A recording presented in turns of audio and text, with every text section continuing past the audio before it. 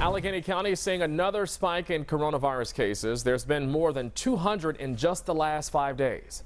Thanks for watching. I'm Ryan Houston.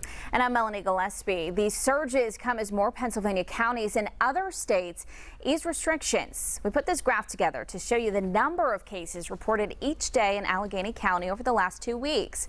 And you can see cases jumping in just the last few days. So how is the county responding to all of this? Channel 11's Michelle Newell is live at 6 after finding out. Michelle.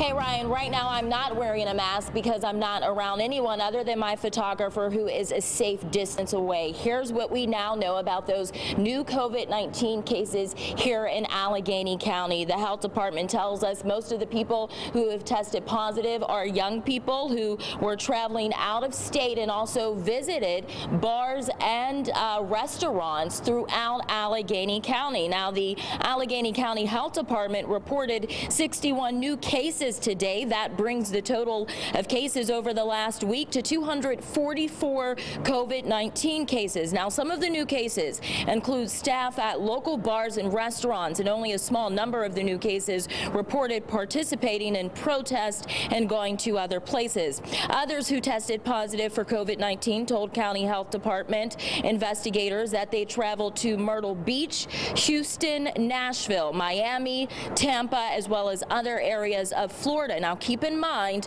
the health department has not identified clusters in those travel destinations.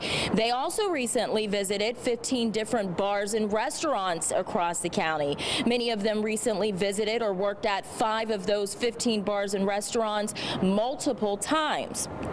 Now, the county health department says those who just tested positive for COVID don't know where or when they were exposed to this virus. They don't know if it happened while they were on vacation or while they were visiting some of those bars and restaurants here in the county.